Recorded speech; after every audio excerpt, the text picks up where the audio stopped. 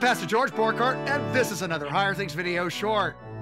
Woke Wednesday takes on deplatforming. That's the subject of today's Higher Things video short.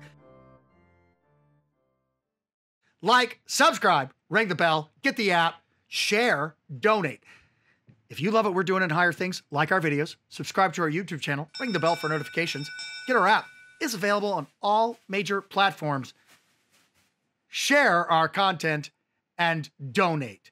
Your tax-deductible gift to Higher Things keeps us passing on that faith to the next generation. And we need this gospel in these dark times. Woke Wednesday means we have Erica Jacoby.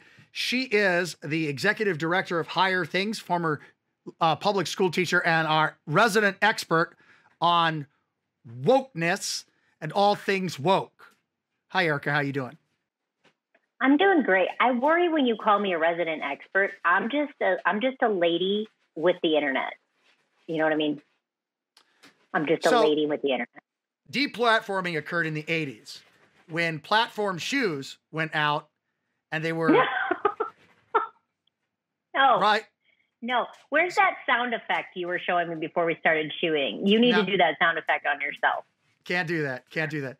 Tell us about deplatforming. All right. So deplatforming has nothing to do with footwear. Okay.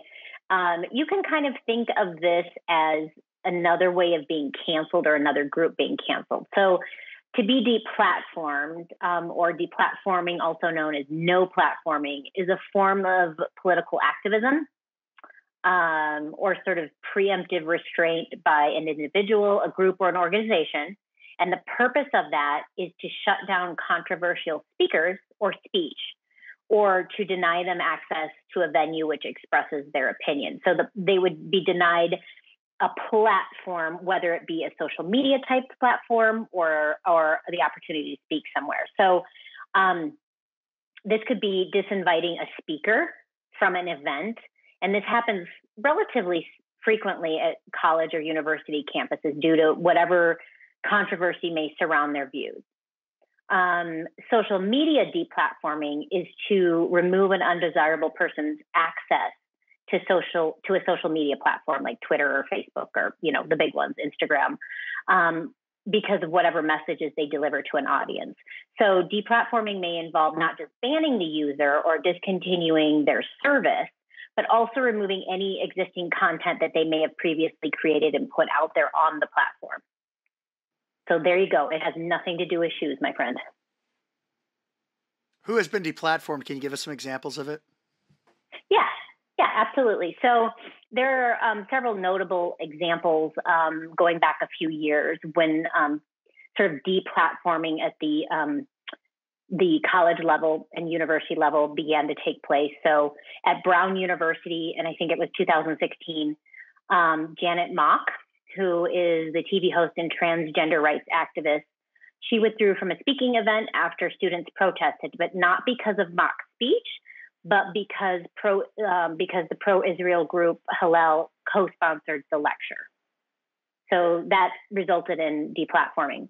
Another one that's relatively famous is California State University at Los Angeles and Ben Shapiro. So critics spoke vociferously out against the conservative writer and claimed his proposed lecture was about microaggressions, another Woke Wednesday that we've talked about. Black Lives Matter and safe spaces was not a debate, but an attack. And the university subsequently revoked his invitation. So that was another example of deplatforming. There's another example of at Virginia Tech, a guy named Jason Riley was a professor who invited the Wall Street Journal. A professor who invited him. He's a Wall Street Journal columnist.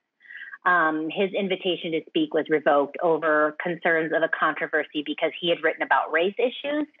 Riley, the speaker, was Black, also wrote a book called Please Stop Helping Us, How Liberals Make It Harder for Blacks to Succeed. And that received criticism, and he was subsequently asked to not speak. Of course, one of the biggest recent events was in social media when President Trump was deplatformed, right? So that's an example of social media deplatforming. So following the violent invasion of the U.S. Capitol, several social media networks took moves to kick the president off of Twitter and Facebook to put an end to his activities, so that he was essentially banished from those platforms. Saying, and their reasoning, Twitter and Facebook's reasoning, was that his President Trump's tweets violated the safety or glorified violent policies, and subsequently they felt justified in they were inciting violence, basically. However, there's been criticism back, right, that like Twitter, for instance, allows the Chinese embassy accounts that talk about genocide of people in their own area online, right? So there's a lot of controversy over all this deplatforming stuff. So a lot going on there. So my question for you, because I've actually gotten these questions a couple of times, Pastor Borghardt, is it's not a huge leap from here to start thinking that, hey, can Christians be deplatformed? We are a Christian nonprofit, and several Christian nonprofits have gotten kind of worried. Should we worry about being deplatformed as Christians? Is someone going to take away our ability to talk about Jesus on our website or on our apps? Should Christians fear deplatforming, Pastor Borghardt? What do you think? Fear. Fear. I don't think that we should fear the one that can throw us off of Twitter. I don't think we should fear the one that could throw us off the internet. I don't think we should fear the one that can kill the body. We should fear the one that can throw both body and soul into hell, says Jesus. So I think that we should expect it. I think it's going to happen. If it doesn't happen, I'll be surprised in my lifetime. We are so we don't know what persecution looks like, and so we don't understand how it's going. I saw a great meme the other day of Christians being upset with Chick-fil-A when they buckled on something, and it was the Iranian Christians going, it's like right. We're getting beheaded over here, right? So what I think is that we should expect to be deplatformed. We should be surprised that we're not going to be. If we're not, we should take steps to protect ourselves and try to do the best we can to fight it. But the end is not the end of the world as we know it is not a universe where everybody's singing hymns of praise to God. All praise to thee, my God, this night. That's not going to happen. The end of the world as we know it is a place where God goes, shall I find faith on earth? Jesus says, shall I find faith on earth? So we should expect deplatforming. We should not be surprised by it. That doesn't mean we don't fight it. Fight the good fight with all your might. But that doesn't mean that we shouldn't expect it. It's going to happen. We're going to get. The scales are really weird. That's demonstrated by Twitter's stuff. This is bad, but genocide. We haven't gotten around to our community standards on that yet. So I mean, it's just a very weird sort of thing, and it's inconsistent, and we see the inconsistency as Christians. We need to teach the inconsistency to our children.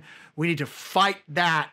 The battle needs to go on in the ears of our kids and the young people, because they're the ones that have sort of a whole generation of kids have sort of sucked in the sponge of this woke religion next week. And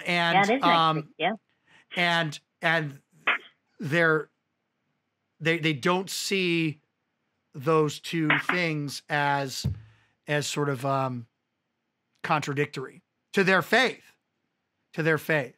Lift that mug again. Lift it.